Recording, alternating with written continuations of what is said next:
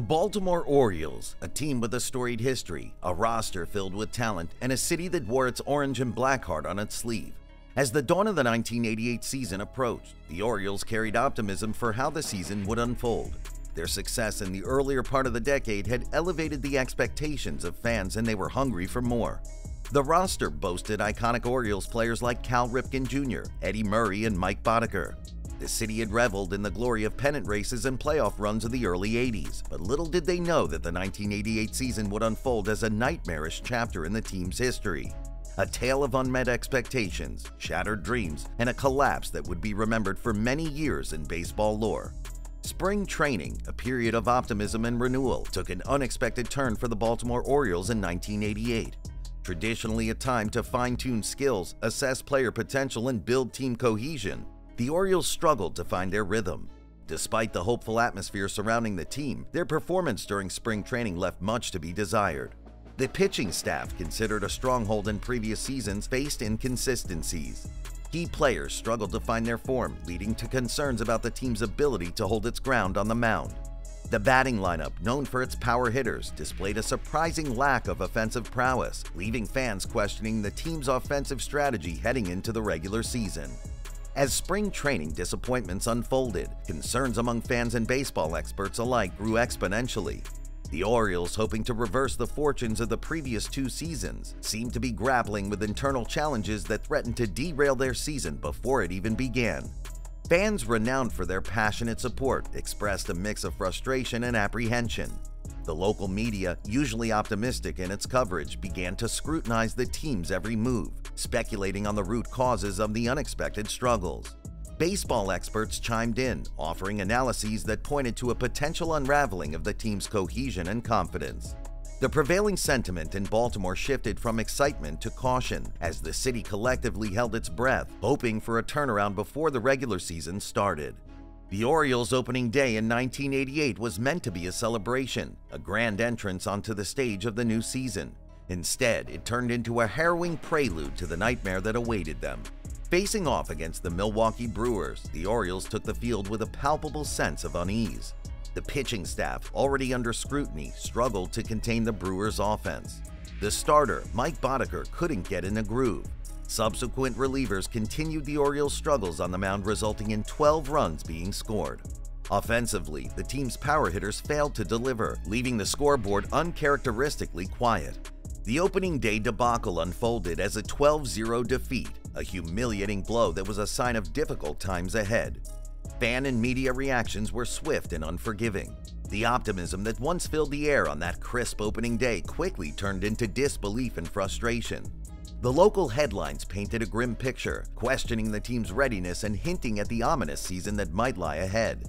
With the opening day defeat, the Orioles' record-setting losing streak commenced with a perfect storm of challenges.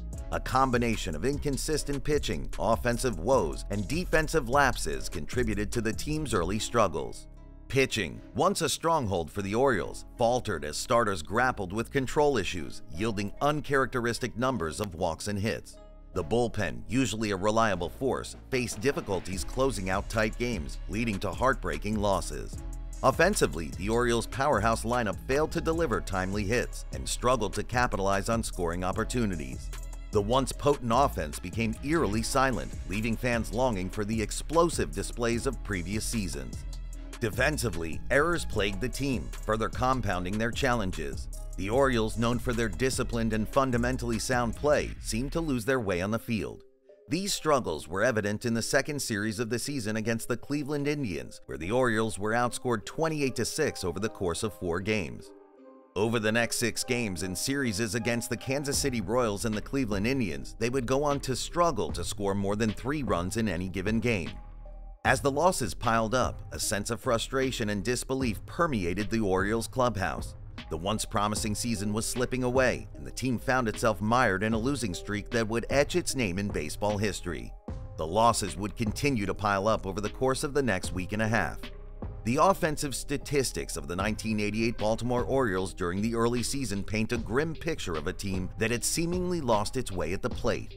The traditional metrics of batting average, on-base percentage, and slugging percentage all revealed startling declines compared to the team's historical averages. The team's collective batting average plummeted as Orioles hitters struggled to make consistent contact with the ball. The on-base percentage, a key indicator of a team's ability to generate scoring opportunities, saw a sharp decline, reflecting a lack of plate discipline and an inability to draw walks. The offensive downturn wasn't confined to team statistics. Individual player struggles at the plate further compounded the Orioles' woes. Star players known for their prowess with the bat experienced uncharacteristic slumps that contributed to the team's inability to generate runs. Cal Ripken Jr., the Iron Man and face of the franchise, faced one of the most challenging offensive stretches of his career. His batting average dipped, and the consistency that fans had come to expect seemed elusive. The struggles of Ripken, a player synonymous with Orioles' excellence, resonated as a symbolic representation of the team's broader offensive woes. Eddie Murray, another offensive stalwart, faced his share of challenges as well. The power-hitting first baseman, known for his clutch performances, found himself grappling with a decline in extra base hits and struggled to provide the offensive spark that had been a trademark of his illustrious career.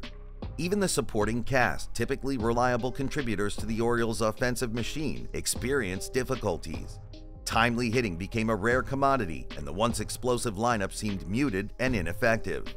The foundation of any successful baseball team often lies in the strength of its starting pitching, and unfortunately for the 1988 Orioles, this pillar crumbled under the weight of inconsistency and struggles. The starting rotation, once considered a formidable force, faced challenges that heavily impacted the team during the losing streak. Control issues haunted the starters, leading to an alarming number of walks that extended innings and inflated pitch counts. The inability to consistently throw strikes put the Orioles' pitchers on the defensive, allowing opposing hitters to capitalize on favorable counts and create challenging situations.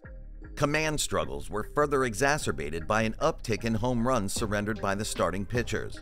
What was once a staff known for keeping the ball in the ballpark saw an uncharacteristic surge in long balls, adding an extra layer of difficulty in navigating through opposing lineups.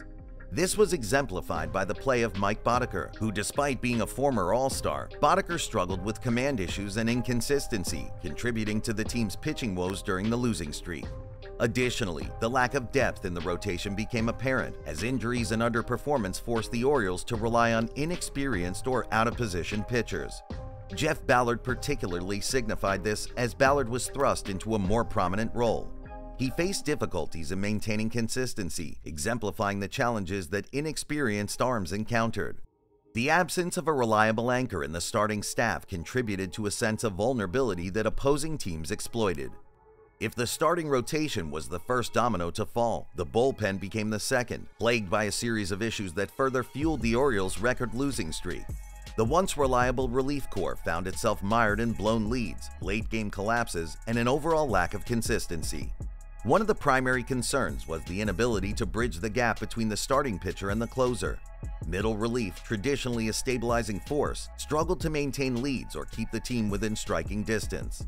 The lack of reliability in the middle innings placed an immense burden on both the starting rotation and the closer, exacerbating the team's overall pitching woes.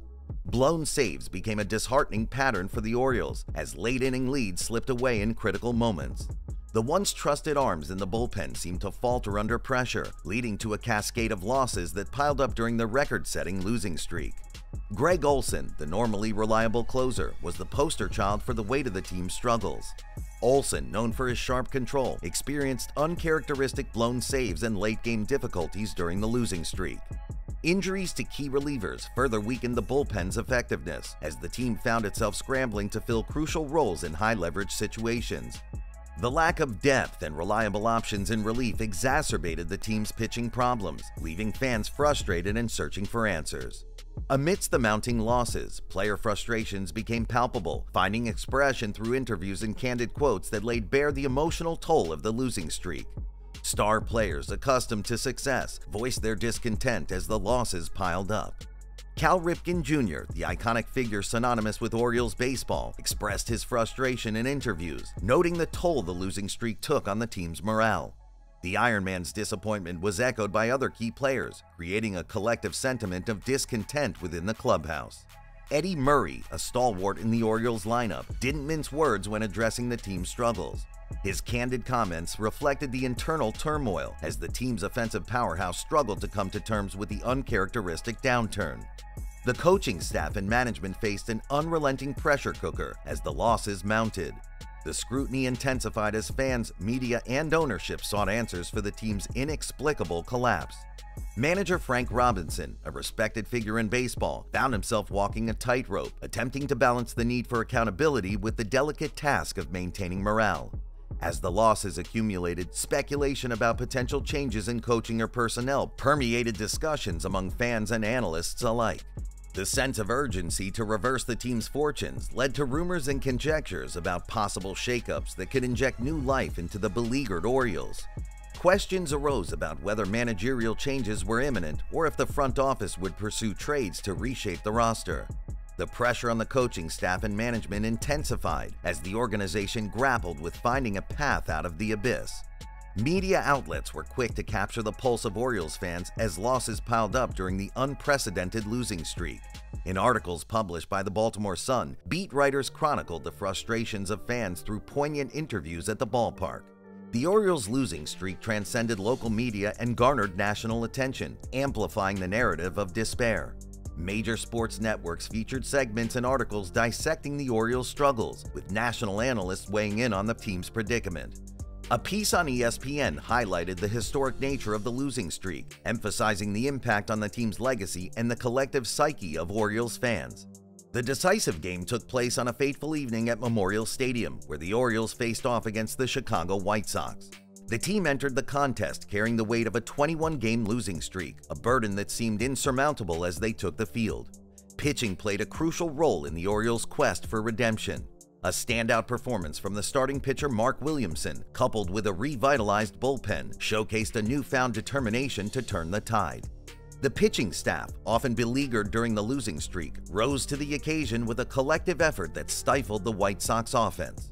Offensively, the Orioles found their rhythm, producing timely hits and capitalizing on scoring opportunities. Cal Ripken and Eddie Murray both homered in the game, and the once silent bats roared to life. The renewed offensive prowess signaled a departure from the struggles that had defined the team during the agonizing streak. The 1988 Baltimore Orioles' record-setting losing streak stands as a stark reminder of the unpredictable nature of baseball and the resilience required to navigate its challenges. Over the course of 21 consecutive defeats, the Orioles endured a grueling test of character that tested the limits of both players and fans alike. While the streak itself is a chapter in Orioles history that few wish to revisit, it offers valuable lessons and insights into the dynamics of the game and the human spirit. The Orioles would go on to finish 54-107 that year, by all accounts a miserable season. Due to the spectacular nosedive the team took right from the beginning of the season, the team will live on in infamy.